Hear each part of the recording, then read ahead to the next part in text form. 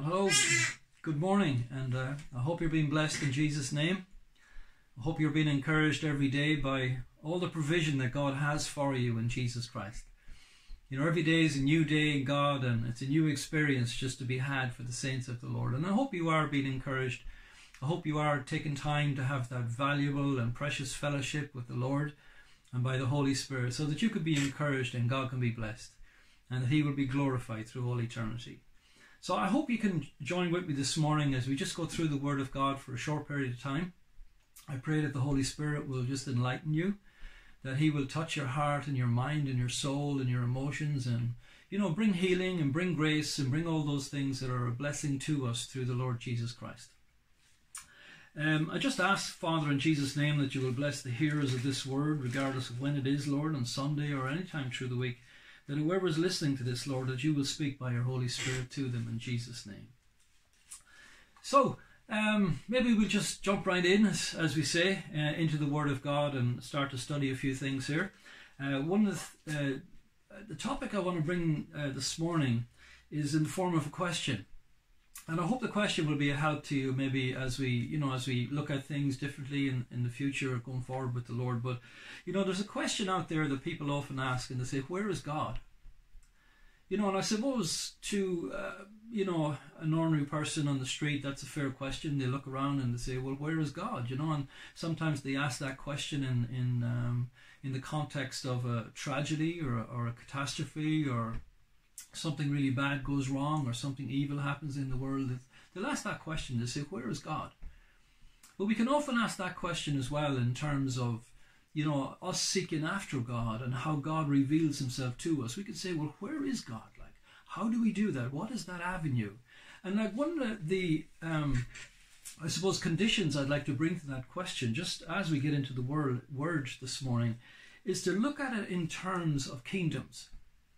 Because, you know, one of the things that struck me, especially in the Gospels, when it introduces Jesus, you know, and of course the onset of His ministry, and as He went about and He chose His disciples, and as He went about preaching and teaching, the Bible says that He came to preach the kingdom of God.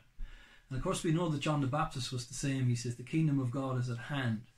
You know, and we must look at, when we look at things in terms of God and in terms of Jesus and in terms of salvation, you know, we must look at this world as being a separate kingdom to the kingdom of God. So we need to be asking that question in terms of where is the kingdom of God? Because if we seek after the kingdom and how God's kingdom relates to the kingdom of this world, we start to see the answer, and it becomes very, very clear. Now, the benefit of this is that we can be very focused, and we can see God's way of how we can seek Him and how we can be blessed on a daily basis, because God is very much in the world. God is very much speaking to people. God is very much reaching out to people. But people many times look at God through the eyeglass, I suppose, of the kingdom of this world. And therefore they can be very, I suppose, deceived, if that's the right term to use. One thing, maybe just as we go in there, we say this is not a new question, but this question was there from time of old, and we can see it in the scriptures. And we start off with John's Gospel, chapter 1 and verse 10. It says this, it said, He was in the world, and the world was made by Him, and the world knew Him not. And He came unto His own, and His own received Him not. And we all know that this is referring to Jesus. And these are very deep scriptures and very revealing, even in themselves. So it's talking about Jesus when He came into the world, who He was. Now we know He's the Son of God, and He was God in the flesh. And it said He was in the world, and the world was made by Him. And the wonderful thing there is that reveals that Jesus Himself, in His pre-incarnate state, being the Word of God, was right there in Genesis as God created the world. And He said, let light be, and God created man and created the birds of the air and the fish of the sea and so on. And throughout all creation, that Jesus was there creating with the Father. And it reveals that here where it says, and the world was made by Him, and the world knew Him not. You know, so what I'm saying to you this morning is this is not unusual, or this is not a silly question. Because Jesus, the Creator Himself, was in the world, but the world didn't recognize Him. That seems phenomenal. But why did the world not recognize Him? And the answer is this, I believe. It's because the world had their eyeglasses on, looking at things through the kingdom of this world. They were blinded to the truth, and they were blinded to the ways of God, and they could not see God, or they could not receive God.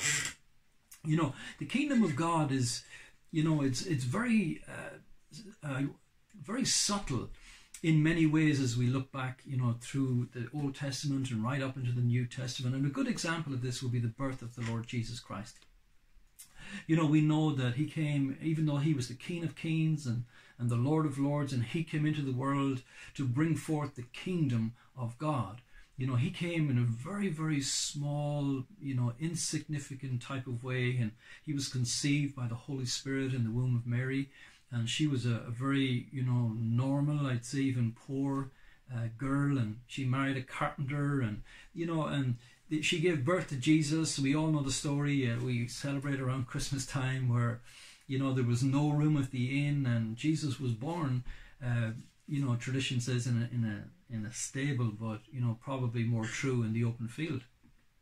And, you know, when we look at all these, it's like an insignificance. It's something that the world would never notice.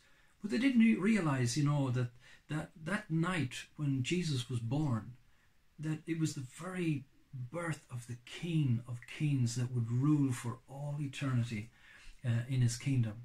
So this is pretty awesome, you know. But to the average person in the world looking by, this didn't look very big. It didn't look very pomp. It didn't look very, you know, wonderful to see. But nevertheless, it was very, very subtle, you know, and it agrees so much with the ways of God, how God, you know, his kingdom is coming upon the earth, but is in a very, very subtle manner, in a very small manner. And we can see the birth of Jesus. We can see the life of Jesus, how that he was the son of a carpenter, you know, something very ordinary.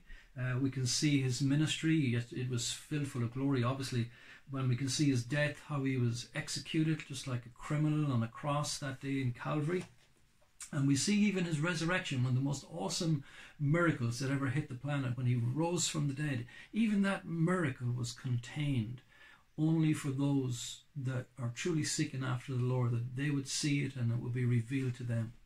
You know, many people just believe the lie that he didn't raise from the dead, but yet he was raised from the dead, Jesus. And the Bible talks about it in the book of Acts, chapter 1, how that he was raised from the dead, and he revealed himself after his own passion to those people he wanted to reveal himself to.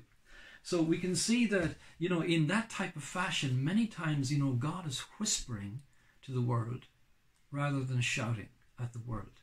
You know, if we look at it through a human way or through a human fashion, you know, wouldn't it be better for Jesus to have raised up over Jerusalem and lit up the sky and hovered there in front of everybody? And would that have not convinced them more? You know, but Jesus wasn't trying to, you know, revive the kingdom of the world. What he was trying to do was invite people into the kingdom of God. And in order to come into the kingdom of God, there has to be a heart change or a heart touch. Amen? Praise God. So there's many scriptures that kind of line in with this, and for time's sake, we can only look at a few of them. But the kingdom of God is very hidden. It's very, very hidden to the ordinary person in the world. And the scriptures here that would line up with that, in John's Gospel, chapter 18, verse 36, when Jesus was before Pilate, Jesus answered Pilate, and he said, "My kingdom is not of this world. If my kingdom were of this world, then my servants would fight that I should be not delivered to the Jews, but now my kingdom is not from hence." So Jesus himself, when he was before Pilate, and Pilate was passing judgment in order that the crucifixion could go ahead, Jesus himself said, he said, "My kingdom is not of this world." So I suppose the first point in answering the question, where is God, is we can say that his kingdom is not in this world, it's not of this world. Amen? Now, the next thing we could look at is in 2 Corinthians chapter 4 and verse 3. And actually I'll turn to this.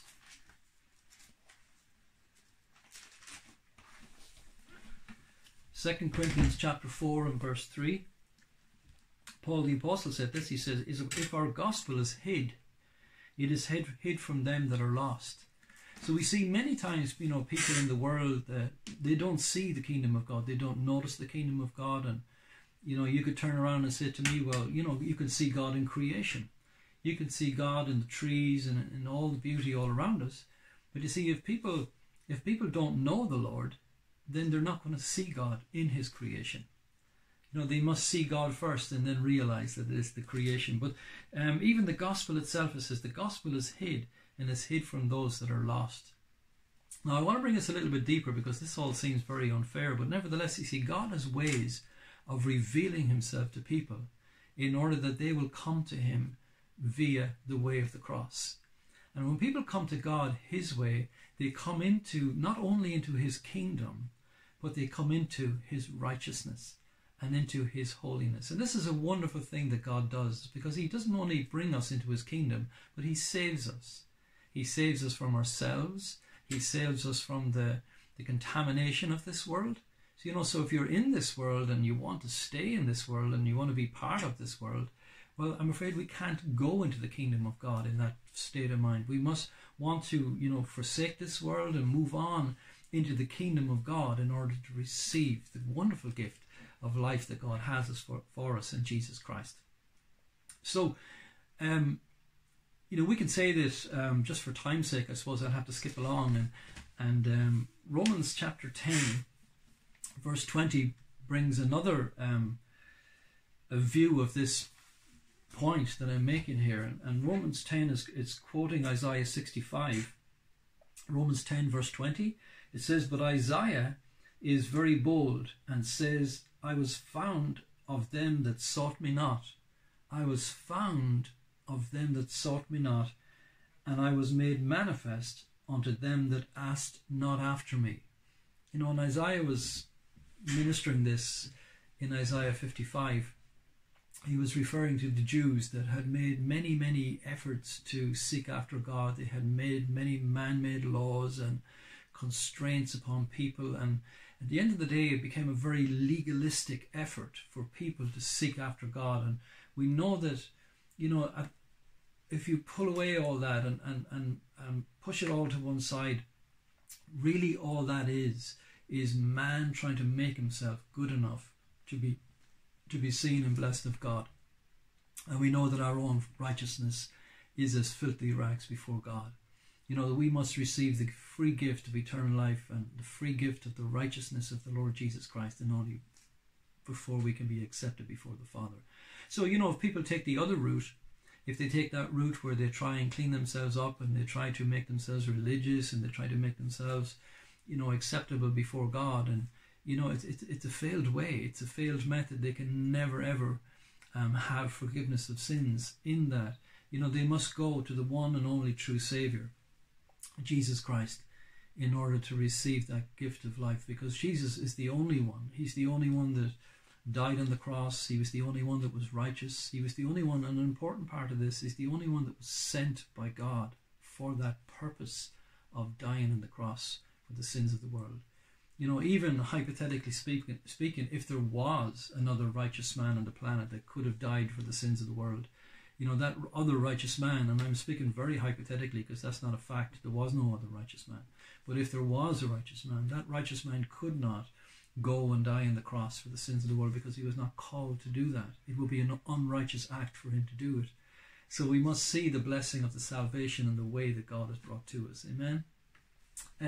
Let's move a little bit closer, and I want to talk now about, how do we see God?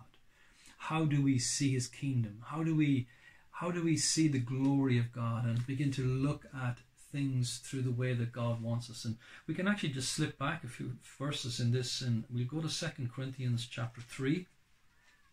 And this is actually bringing this, for your own sake, if you read through 2 Corinthians 3 and all the way down. I can't do it for time's sake this morning.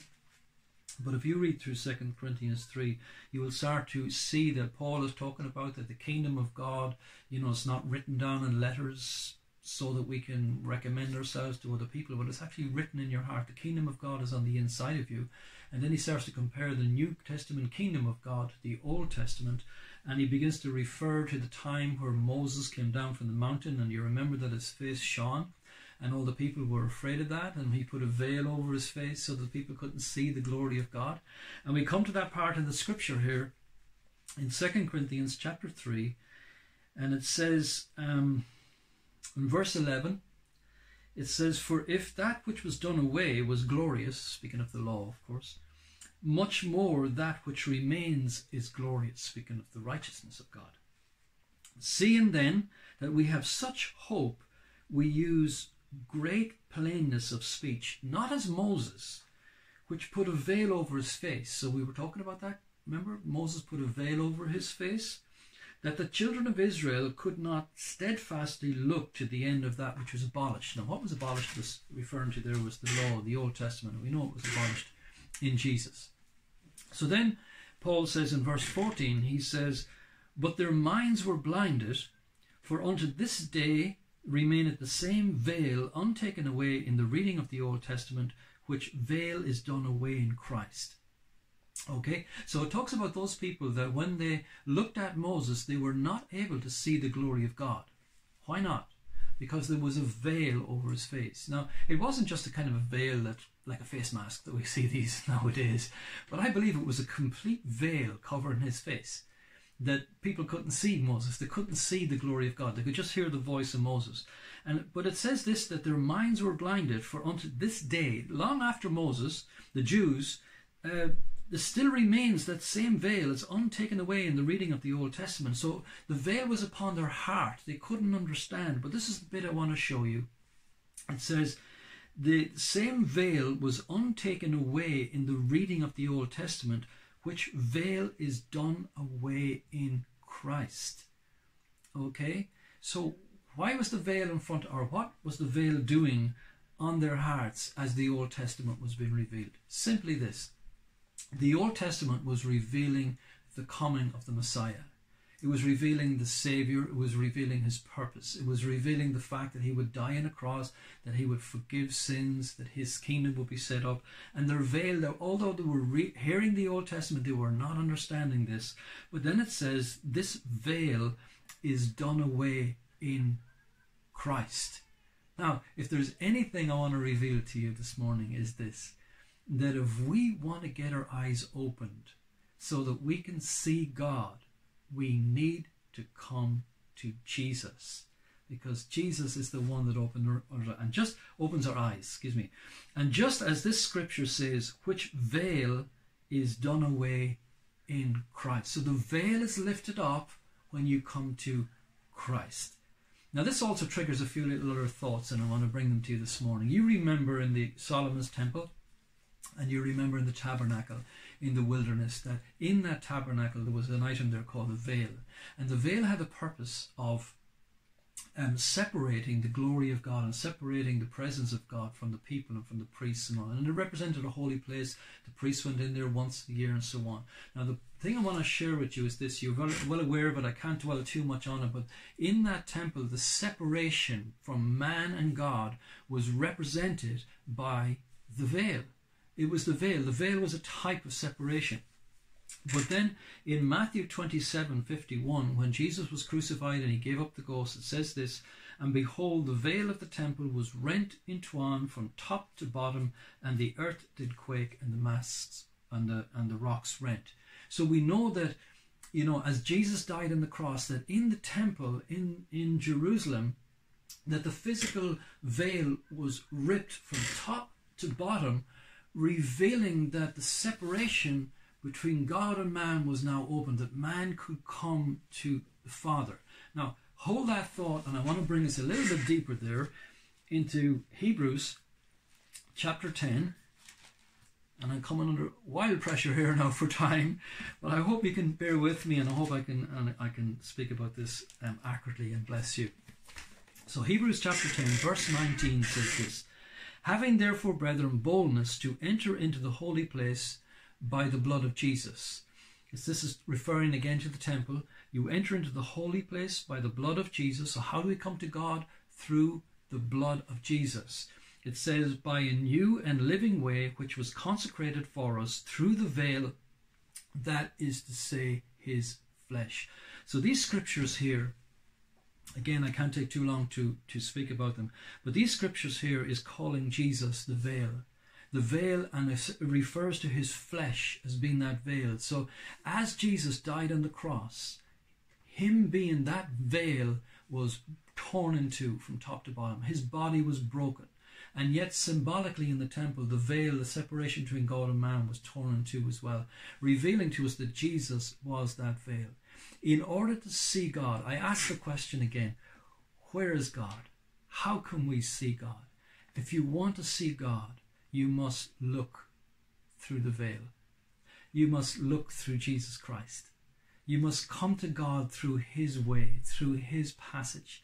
And the narrow way, we talk about it, but the narrow way is through the veil, through Jesus Christ. And we see it here. Having therefore, brethren, boldness, we enter into the holiest, into that holy place, through the blood of Jesus, having a new and living way. Saints, this is the only way you can do it. The only way you can be blessed is to enter in through the blood of the Lord Jesus Christ. You know, I pray that you will take this message and be encouraged by it. I have so many other scriptures I would have loved to share with you, but for time's sake I can't.